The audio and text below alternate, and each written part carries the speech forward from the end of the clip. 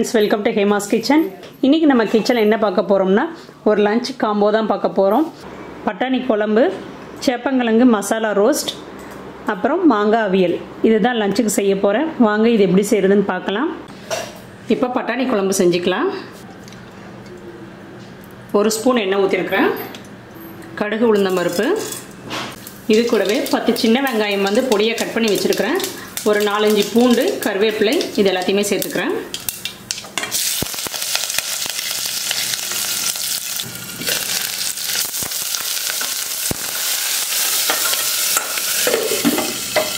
வெங்காயம் பூண்டு நல்லா வதங்கட்டும்.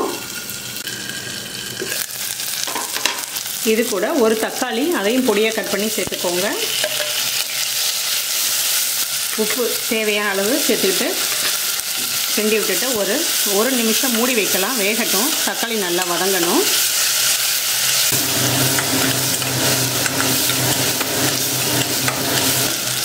தக்காளி நல்லா வதங்கிடுச்சு. இப்போ இது கூட ஒரு 1/4 டீஸ்பூன் மஞ்சள் தூள், 3 ஸ்பூன் சேர்த்துக்கிறேன் குழம்பு பொடி.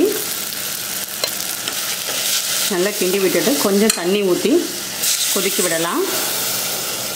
அந்த பொடியோட பச்சை ஸ்மெல் போகணும்.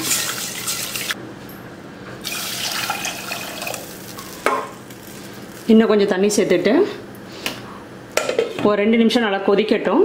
இந்த குழம்பு கொதிக்கிற நேரத்தில் நம்ம வந்து மசாலா அரைச்சிக்கலாம். தேங்காய் வந்து ஒரு 1/4 மூடிக்கும் கம்மியாக எடுத்துருக்கிறேன். இவ்வளோ தான் எடுத்துருக்கிறேன். ஒரு துண்டு பட்டை, இது சின்னதாக இருக்குது அதனால வந்து ஒரு துண்டு பட்டை சேர்த்துருக்குறேன். சோம்பு 1 ஸ்பூன். இது எல்லாத்தையும் தண்ணி ஊற்றி நல்லா பேஸ்ட்டாக அரைச்சி எடுத்துக்கோங்க. இப்போ பட்டாணி சேர்த்துக்கலாம். இது வந்து காஞ்ச பட்டாணி, நைட்டே ஊற வச்சுட்டேன். 8 மணி நேரம் கண்டிப்பாக ஊறணும். ஊறினதுக்கப்புறம் விசில் வச்சு எடுத்துக்கோங்க. குக்கரில் ஒரு 4-5 விசில் வச்சு எடுத்துக்கோங்க.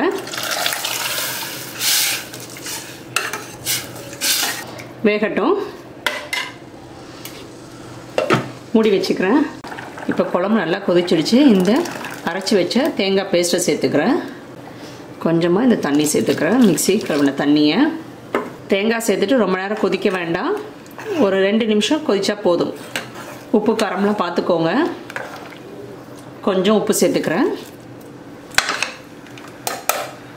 இது இட்லி தோசைக்கு நல்லாயிருக்கும், சப்பாத்திக்கு நல்லாயிருக்கும், சாதத்துக்கு கூட நல்லாயிருக்கும். நல்லா கொதிச்சிருச்சு. ஆஃப் பண்ணிக்கிறேன். இப்போ நமக்கு பட்டாணி குழம்பு ரெடி. அடுத்தது வந்து சேப்பங்கிழங்கு ரோஸ்ட்டு செய்யலாம். சேப்பங்கிழங்க 2 விசில் வச்சு எடுத்துக்கோங்க. குக்கரில் வேக வைக்கும் போது கொஞ்சமாக உப்பு சேர்த்து வேக வச்சு எடுத்துக்கோங்க. இப்போ இந்த மாதிரி இந்த சைஸுக்கு கட் பண்ணிக்கோங்க. கொஞ்சம் தடிமனாகவே கட் பண்ணுங்கள். ரொம்ப நைஸாக கட் பண்ணிங்கன்னா நம்ம வந்து வதக்கும் போது உடஞ்சிடும். குக்கர்லேருந்து எடுத்துகிட்டு தோலை உரிச்சிடுங்க. தோலை உரிச்சிட்டு ஃப்ரிட்ஜில் ஒரு 1/2 மணி நேரம் வச்சு எடுத்துக்கோங்க. நமக்கு வந்து கட் பண்ணும் போது உடையும் செய்யாது.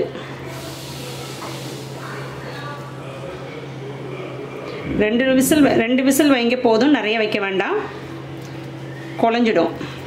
இப்போ இது எல்லாத்தையுமே இதே மாதிரி கட் பண்ணிக்கிறேன். இப்போ ஒரு பேனில் எண்ணெய் ஊற்றிருக்கிறேன். இது எல்லாத்தையும் போட்டு ஃப்ரை பண்ணிக்கலாம். ஃபுல்லாக ஃப்ரை பண்ண வேண்டாம், ஒரு 60% அளவுக்கு வெந்தால் போதும். தனித்தனியாக ஒவ்வொன்றா எடுத்து போடுங்க, மொத்தமாக போடாதீங்க. வேகட்டும். வெந்துடுச்சு. திருப்பி போட்டுக்கிறேன்.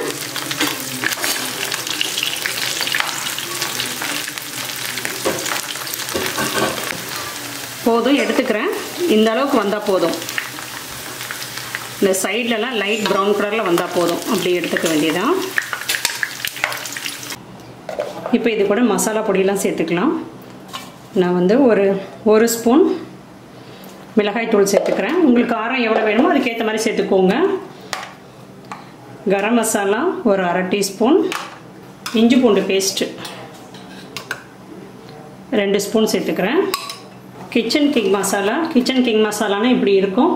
இருந்தால் சேர்த்துக்கோங்க, இல்லைன்னா வேண்டாம். அது வந்து ஒரு 2 ஸ்பூன் சேர்த்துக்கிறேன். உப்பு நமக்கு வந்து ஏற்கனவே வேக வைக்கும் போது கூட நான் உப்பு சேர்த்துட்டேன், அதனால கொஞ்சமாக சேர்த்துக்கிறேன்.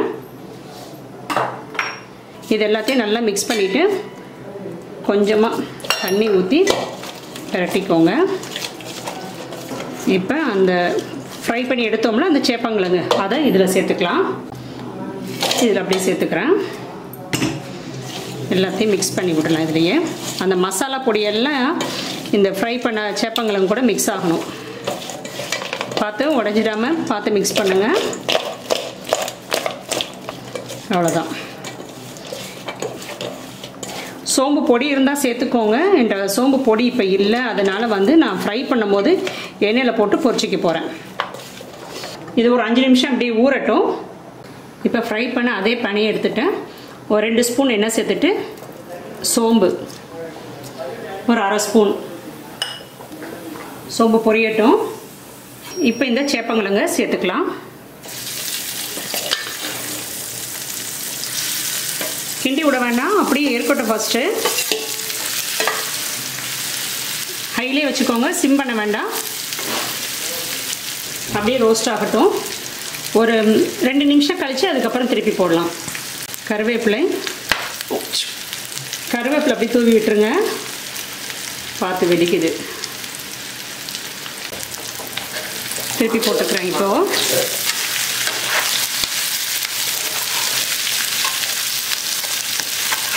தயிர் சாதத்துக்கு ரொம்ப நல்லாயிருக்கும் இந்த சேப்பங்கிழங்கு ரோஸ்ட்டு.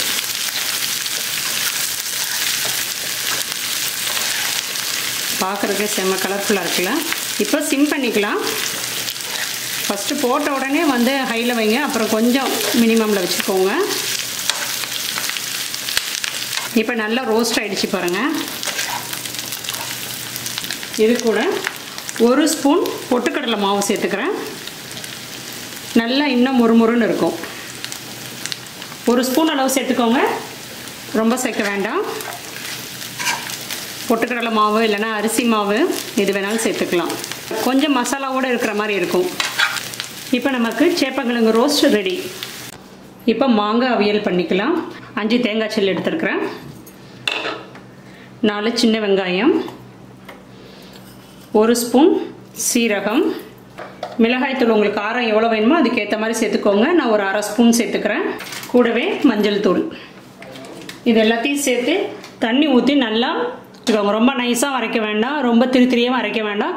கொஞ்சம் மீடியமாக பார்த்து அரைச்சிக்கோங்க. நான் உங்களுக்கு காட்டுறேன் எப்படி அரைக்கணும்னு. இப்போ இதை வந்து அரைச்சிட்டு வந்துடுறேன். இப்போ 2 ஸ்பூன் தேங்காய் எண்ணெய் சேர்த்துருக்கிறேன். கடுகு உளுந்தம்பருப்பு போட்டுட்டு கடுகு வெடித்த பிறகு வெந்தயம் ஒரு 1/4 ஸ்பூன் அளவுக்கு, ஒரு 10-12 மட்டும் போட்டுக்கோங்க, நிறைய போட வேண்டாம். மாங்காய் வந்து நல்லா திக்கான மாங்காவாக இருக்கணும்.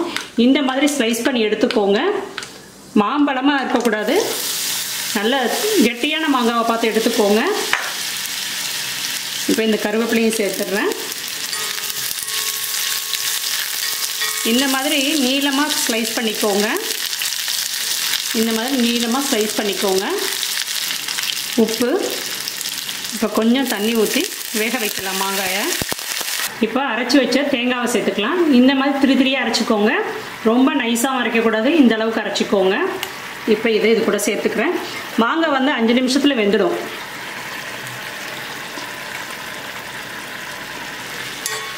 இதையும் சேர்த்து நல்லா மிக்ஸ் பண்ணிடலாம். இந்த ரெசிபி வந்து என்னோடய ஃப்ரெண்டு சுபா தான் சொன்னாங்க. அவங்க வந்து நாகர்கோயிலில் இருக்கிறாங்க. இது வந்து ஆக்சுவலாக நாகர்கோயில் ரெசிபி, நல்லாயிருக்கும். அவங்க அம்மா சூப்பராக சமைப்பாங்க. அவங்க சொன்ன ரெசிபி தான் இது. வேகட்டும். அவ்வளோதான், வெந்துடுச்சு. சூப்பராக இருக்குது. இப்போ நமக்கு மாங்காய் அவியல் ரெடி. நமக்கு இப்போ ஃபுல் லஞ்சுமே ரெடி. நான் எல்லாத்தையும் எடுத்து வச்சுட்டு உங்களுக்கு காட்டுறேன்.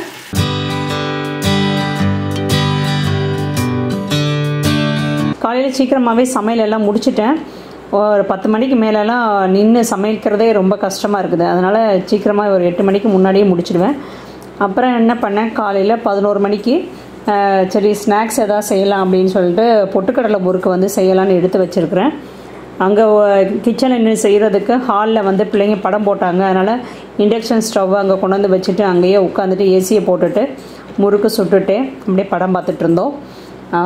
பொட்டுக்கடலை முறுக்கு ரெசிபி வந்து நம்ம சேனலில் ஏற்கனவே போட்டிருக்கிறேன். அதோடய லிங்க் வந்து கீழே டிஸ்கிரிப்ஷன் பாக்ஸில் கொடுக்குறேன், பார்த்துக்கோங்க. நிறைய முறுக்கு ரெசிபிஸ் இருக்குது, அது எல்லாமே கொடுக்குறேன், பார்த்துக்கோங்க.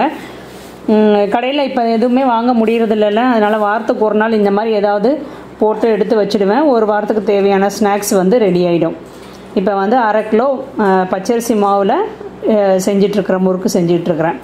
நம்ம சேனலில் வந்து நிறையா ஸ்நாக்ஸ் ரெசிபீஸ் போட்டிருக்கிறேன். தட்டை போட்டிருக்கிறேன், முறுக்கு, அப்புறம் வந்து சீவல் போட்டிருக்கிறேன். நிறைய ரெசிபீஸ்லாம் இருக்குது. ஸ்நாக்ஸ் பிளேலிஸ்ட் வந்து உங்களுக்கு கொடுக்குறேன், பாருங்கள். வெளியே வாங்குறத அவாய்ட் பண்ணிவிடுங்க. இந்த சமயத்தில் வீட்டிலே செஞ்சு கொடுங்க, ரொம்ப நல்லது. அதுதான் ரொம்ப நல்லது, குழந்தைங்களுக்கும் நல்லது, நமக்கும் நல்லது, பைசா வேஸ்ட் ஆகாமல் இருக்கும். இப்போ தான் தெரியுது நம்ம வீட்டில் போடுறது தான் நல்லா இருக்குது, கடையில் வாங்குறது எதுவுமே நல்லா இல்லை. நம்ம தான் வந்துட்டு சோம்பேறித்தனமாக இருந்துட்டு எதுவுமே செய்கிறது கிடையாது. இப்போல்லாம் நம்ம வீட்டில் செஞ்சோம்னா கடைசி வரைக்கும் ஃபுல்லாகவே காலி ஆகிடுது. கடையில் வாங்கினோம்னா ஒரு நாள் இல்லை 2 நாள் தான் சாப்பிட்றதுக்கு நல்லா இருக்குது. மறுநாள்லாம் ஒரு 2 நாள் கழித்து பார்த்தோம்னா ஒரு மாதிரி எண்ணெய் கக்கல் வாடை வருது. ஆனால் இது வந்து 1 வாரம் வச்சுருந்தாலும் எண்ணெய் கக்கல் வாடையே வரதில்லை. அதனால் நான் சொல்கிறேன், இனிமேல் ஸ்நாக்ஸ் நான் வெளியவே வாங்க மாட்டேன், வீட்டில் போடுறது தான். இனிமேல் எதுவுமே வெளியே வாங்குறது இல்லை அப்படின்னு சொல்லியாச்சு. நமக்கு வந்து பைசாவும் மிச்சமாகுது, பிள்ளைங்களுக்கு வந்து ஹெல்த்தியாக நம்ம கொடுத்த மாதிரி இருக்கும். நீங்களும் ட்ரை பண்ணி பாருங்கள். இந்த மாதிரி மொத்தமாக போட்டு வச்சுக்கோங்க. டெய்லி வந்து ஸ்நாக்ஸ் போடுறதுக்கு இந்த மாதிரி வந்து ஒரு வாரத்துக்கு தேவையானதை ஸ்டோர் பண்ணி வைக்கிற மாதிரியான ஸ்நாக்ஸ் வந்து நீங்கள் செஞ்சு வச்சுக்கோங்க, நல்லது அது.